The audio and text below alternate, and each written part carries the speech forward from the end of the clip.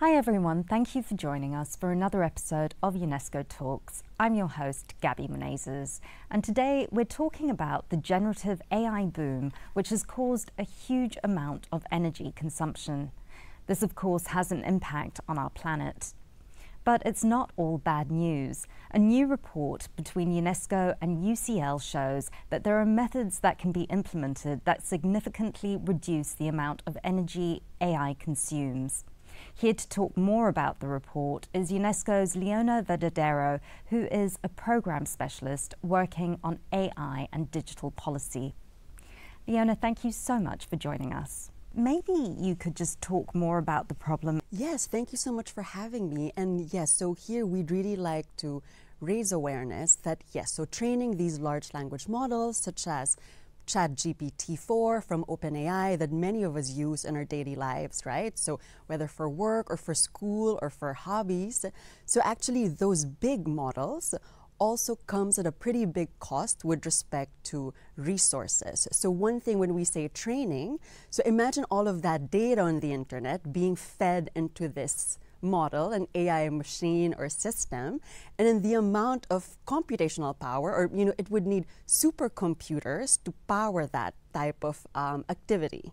And so this translates into a lot of energy being consumed and water as well, because all these activities are actually taking place at, maybe you've heard of data centers, so massive infrastructures that have high performance computing facilities, and they run on a lot of resources. They're actually both energy hungry and water thirsty. So, I mean, this is just one phase of AI. So we have large language models being trained, but then when we actually want to generate responses, so we type in questions to ChatGPT, can you just explain a bit more about that and the amount of data that we're generating by our queries? Yes, of course, because what is happening right now, so if we're trying to track, everybody's digital interactions, right? So if you think about it, I'm asking ChatGPT, plan me a weekend in Rome, or what's the best recipe for turkey for Thanksgiving, right? But on an individual level, so if it's just me or yourself interacting with the AI, with the ChatGPT, it does not consume a lot of energy.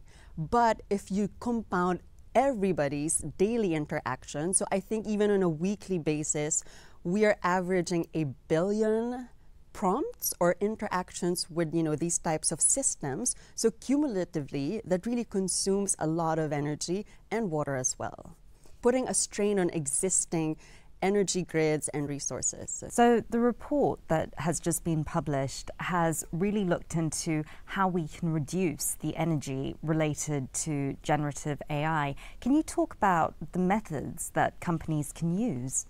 Yes, so we are finding these very novel, innovative techniques. So the first one, if you look at the large language model itself, there are actually ways to compress this.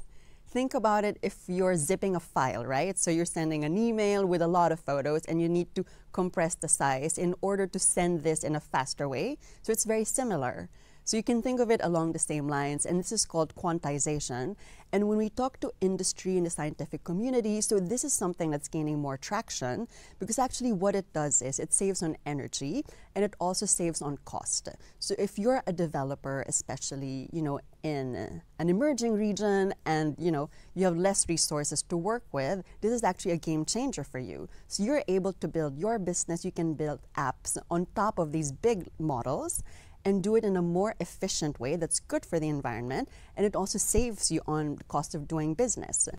So the report also says that there's something we can do as consumers of generative AI, which is basically to make our prompts smaller. Yes, so if you think about it, when we're interacting with the system, with the AI, like ChatGPT, right? So we're putting in, and we're giving instructions, we're asking it questions, giving it tasks to do, or sometimes we're uploading big documents. So actually the amount of data or text that we put in makes a big difference. So as a user, one thing is being mindful, actually, like, if we can make our instructions or prompts more succinct, that makes a difference. But then, of course, this is something, that requires more AI literacy or critical thinking, and it's something that would not be happening consciously all the time, right? But still, on the user side, this is very good to know. But what we are also seeing on the tech side, with the scientific community, they are coming up with these very, very novel tools that you can actually work with along with these large language models that would essentially do something very similar, again, like zipping a file, but this time, let's say I'm feeding it, a 1,000-word instruction, then I have this prompt compression technique that will actually zip all of that information in, put it in the system, and then would give me the output. This is definitely something we should think about with the rise of AI relationships and AI boyfriends. Exactly, right? So this is also where it would translate, again, in these growing everyday applications of how we interact and use AI. So if we're treating it as a companion, a chatbot that we are constantly interacting with, then that really makes a significant difference. And the report referenced using smaller AI models. Could you explain more about this? Yes. So if you think about large language models, right? So they're also called large because they're meant to be what people call foundational models. So they have everything. And because they have everything, they serve all kinds of use cases, right? From translation, question and answer, any type of other subjects you can think of. But maybe if I'm working on a specific field, I'm in healthcare, I'm in legal analysis, in education, I don't need to access such a big model all the time. So for tasks that are more specific, so if I'm translating very distinct languages, right? Or if I'm working in science, then I could actually opt to use a smaller language model that's dedicated specifically to that task.